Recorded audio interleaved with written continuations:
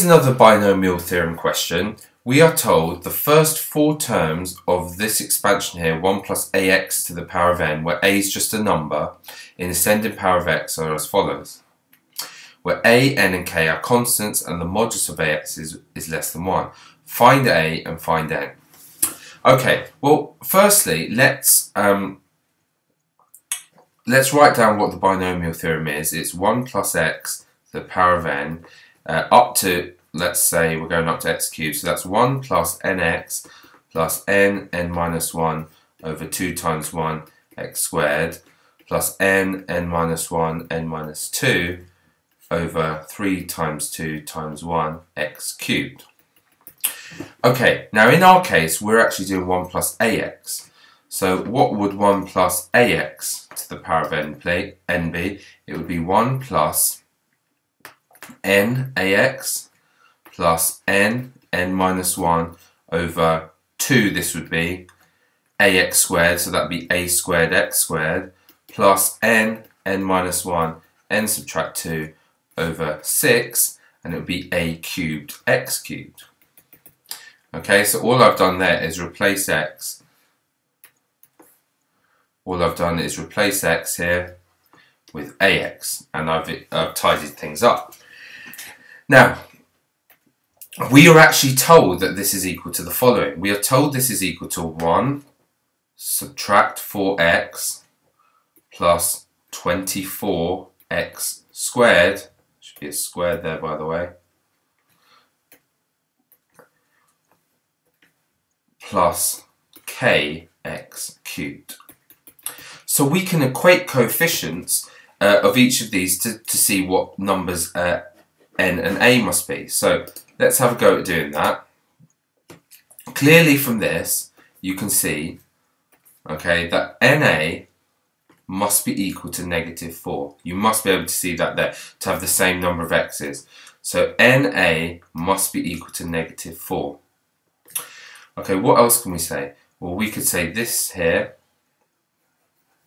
n minus 1 over 2 a squared must be equal to 24. So the next thing we could say is we could say n minus 1 a squared over 2 must be equal to 24. Okay, and we've got ourselves two equations with two unknowns, and we could solve those. Now clearly we could also equate these. We could say that must be equal to k, which we're going to do as well to find k later, but we won't do that just now. We'll do that in part B. So let's see what we can say from this. Here's equations 1 and 2. Now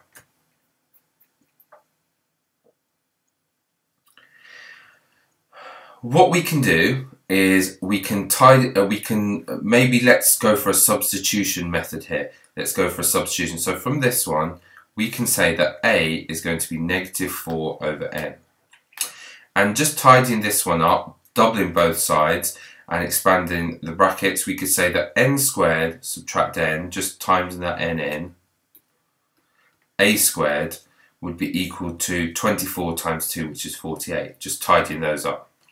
And I might call that 3 and 4. Now let's go for a substitution. Let's put 3 in 4. So 3 in 4.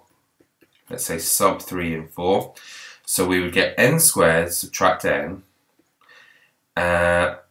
And then we would get multiplied by that squared, which would be 16 over n squared is equal to 48.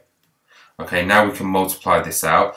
This would be n squared multiplied by 16 over n squared, which is 16, and take away n multiplied by this, which would be actually 16 over n. That would be equal to 48. Timesing everything by n, 16n minus 16 would be 48n. Subtracting 16n off both sides, we would get ourselves 32n here. And then dividing both sides by 32, n must be equal to -1/2. Now if n is equal to -1/2, a is -4 divided by -1/2, which would be equal to 8. So we've got our answers here. Our answer is n is equal to -1/2 and a is equal to 8.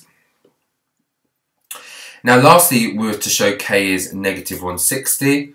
Well, the other equation we could have written that n minus 1, n minus 2. So we could have written n minus 1, n minus 2 over 6 a cubed was going to be equal to k, comparing these two things here. Comparing that with k. But now obviously we know our n and we know our a. So this is therefore telling us that negative a half, negative 3 over 2, negative 5 over 2 over 6 multiplied by 8 cubed is going to be equal to k. And it's just a case of tapping that on the calculator.